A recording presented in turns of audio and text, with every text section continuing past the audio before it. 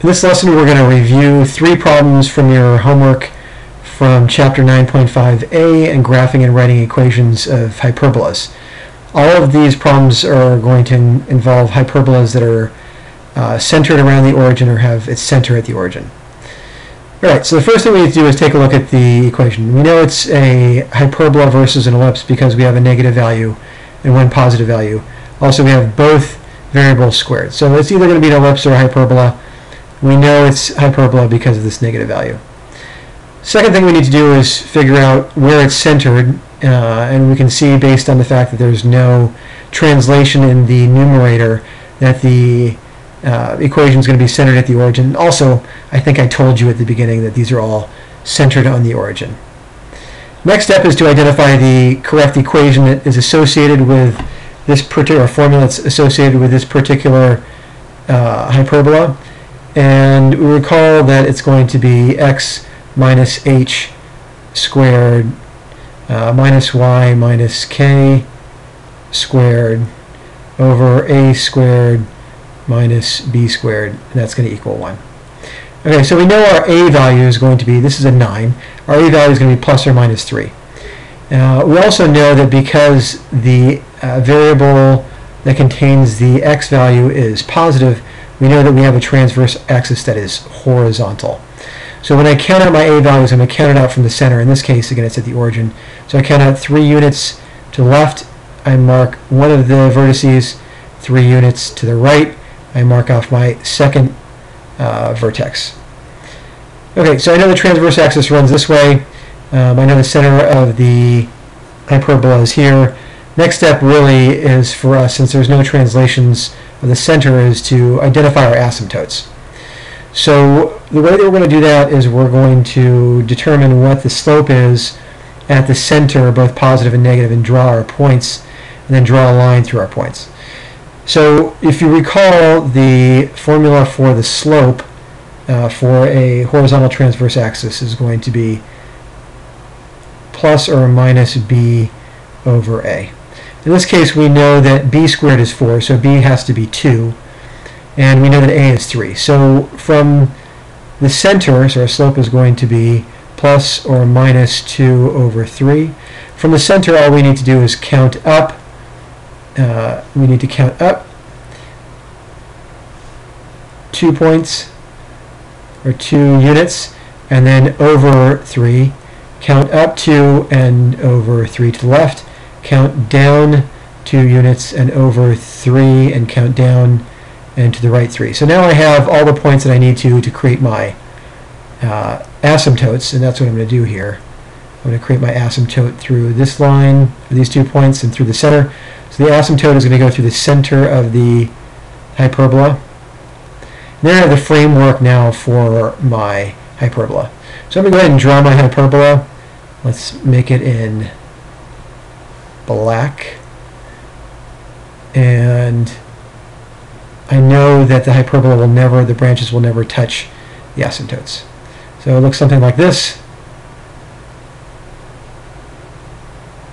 And then the last step is to identify my foci, or my focus, and the internal portion of the parabola.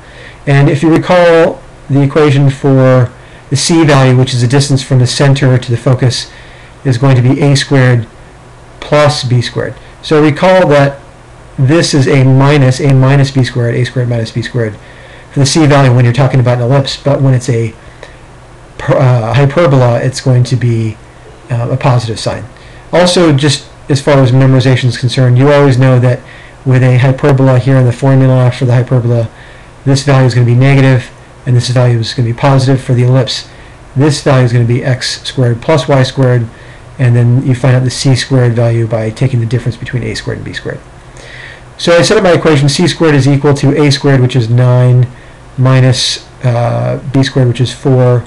So I get c squared is equal to 5, or c is equal to plus or minus the square root of 5. So we're going to say that that is going to be, I'm sorry, plus or minus, excuse me, I'm thinking about an ellipse, plus or minus the square root of 13. So we're going to say that that's approximately 3.5. So I'll draw my fourth unit here, and it's 3.5 units from the center along the transverse axis. So I have 3.5 units. I mark off both of my foci here and here, and I will label them as minus root 13, 0, and this one is going to be plus root 13, 0. And I'm done. So let's move on to the next problem. In number 8, we're asked to do something similar. Graph the equation, identify the vertices, foci, and asymptotes of the hyperbola. So again, we understand that our formula, x minus h squared minus y minus k squared over a squared in the denominator, minus b squared in the denominator of the y value. So I know that my a value is going to be plus or minus 7. My b value is going to be plus or minus 8. And then my c value is going to be the sum of these two, which is the square root of the sum of these two values, which is going to be the square root of 113, plus or minus. Okay, so I have my a, b, and c values, and recall from the prior slide that c squared is equal to a squared plus b squared for parabolas. So first thing I do, I identify my transverse axis. We know it's going to be horizontal because the x squared value is a positive one. I'm going to mark off 7 units from the center of my hyperbola, which happens to be at the origin in this case, but doesn't always have to be. So here I have my 2 vertices,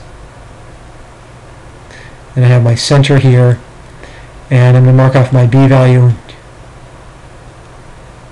which is not necessary in this case, but we'll do it anyway. My b value, and then I'm going to mark off my asymptotes. Okay, so the slope is going to be, in this case, again, plus or minus b over a. So I have plus or minus 60, plus or minus, it's going to be 8 over 7. So plus or minus 8, square root of 64 would give me my b value, and the a value would be the square root plus or minus the square root of 49. So now I'm going to mark off my asymptotes. I'm going to go 8 up, again, because this is the change in y. This is the change in x. So I'm going to go 8 up, 1, 2, 3, 4, 5, 6, 7, 8, and 7 over. 8 up and 7 over to the left, 8 down and 7 over to the right, and then here in this equation I have my final point. Now I'm going to draw my asymptotes, and the lines that run through these will look something like this, and this, of course, they run through the center. This is not exact. So I have a general figure for my hyperbola. It will look, here's a vertex, it's going to look something like this. And here's my second branch. Again, the asymptotes, that line that the branches never get to but get closer and closer to. Now finally I need to graph my foci. Let's say the square root of 113 is about 10.5. So I'm going to mark off from here 7, 8, 9, 10. Here's one of my foci, 7, 8, 9, 10. And here's my other focus. And then I'm going to label these two. This one's going to be negative square root of 113, 0. And this is going to be positive square root of 113, 0.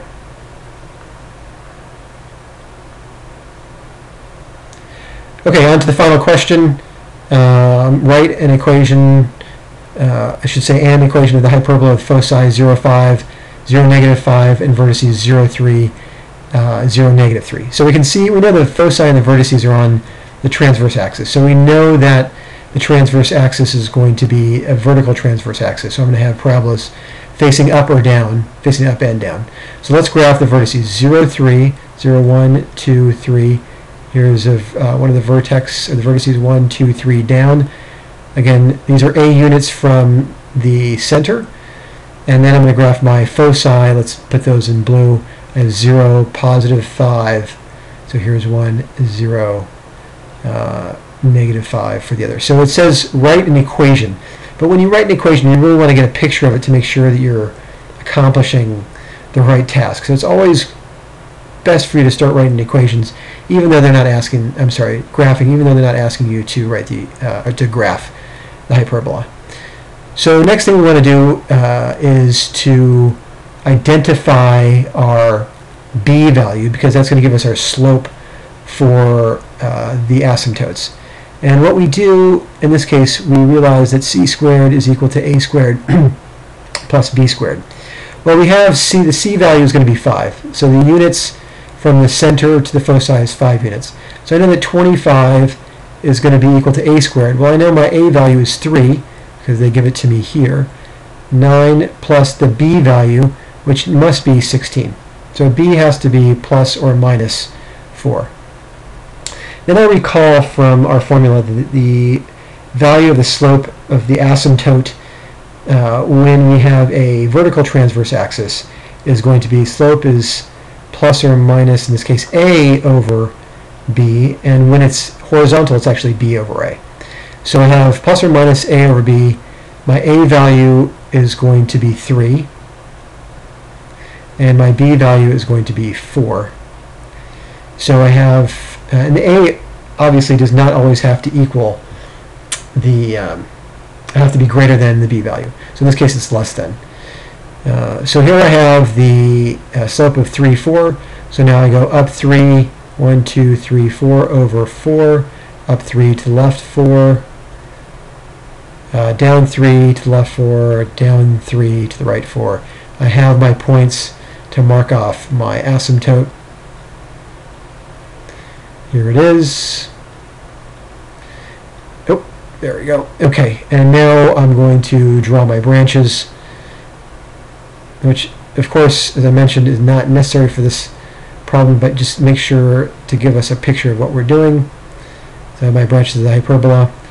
All right, so I know that I have a vertical transverse axis. My y squared value is first. I don't have any translations. Centers at the origin, so it's going to be y minus 0 squared, so just y squared. I know my a value is 3, so a squared is going to be 9. This is a hyperbola, so this is going to be a negative sign. Other variable x squared, my b value is 4, b squared is 16, and that's going to equal 1. So this is my equation for this hyperbola.